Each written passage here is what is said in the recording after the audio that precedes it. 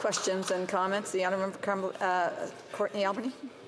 Madam Speaker, we continue to hear Conservatives rise in this House and tell us that people in British Columbia are covered for diabetes medication, Madam Speaker. Becky from my riding, she wrote, quote, "Our out-of-pocket cost for my son's insulin and devices comes to just over $11,000 per year. It is so expensive, sometimes the pharmacy calls me to give me a heads up about how much an order will be, as if we have an option. Without it, he will die." So something like National Pharmacare would be a game changer for us. So why are the Conservatives trying to block pharmacare and insulin for Becky and her kid? Why? The Honourable Member Cumberland Colchester. Well, Madam Speaker, what Conservatives are doing here is pointing out to voters that the NDP Liberal coalition, and specifically the NDP part of that coalition, has sold itself out to help support its leader. That all they've done is continued to support this Liberal government over the last 9 years, and ongoing there's difficulties. Point of order, the Honourable for New Westminster Burnaby. Thank you very much, Madam Speaker. As the Speaker has already ruled, that the false titles, like the member is trying to put forward, is something that is not appropriate for this House of Commons.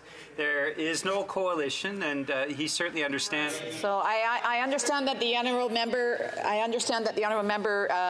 Did raise some additional information. The Speaker has not ruled on it yet, and I know that he will be bringing forward a ruling. The Honourable Member for Cumberland Colchester, a very brief answer to finish.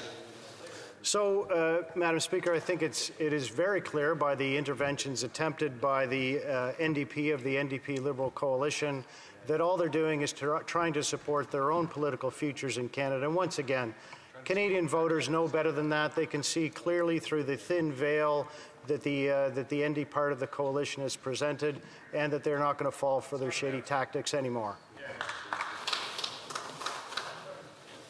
Yeah, just there was a word in there that I would just be mindful what the Honourable Member used.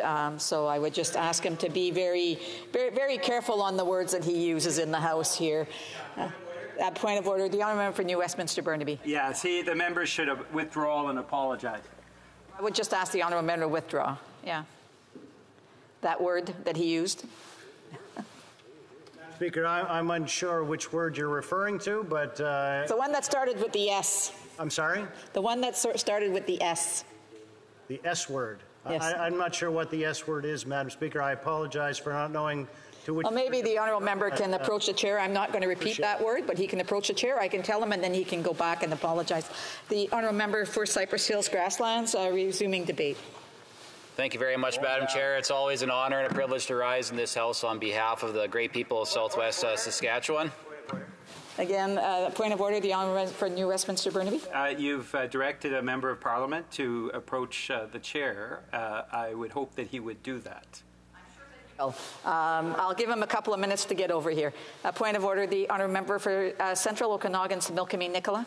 Madam Speaker, as a member from British Columbia, I wanted to let you know that I support you in your role, and I believe that you can run the House as Speaker, and you don't need to have multiple reminders from other members from British Columbia. Appreciate that. I'll ask the Honourable Member for Cumberland Colchester to come and see me for a few minutes.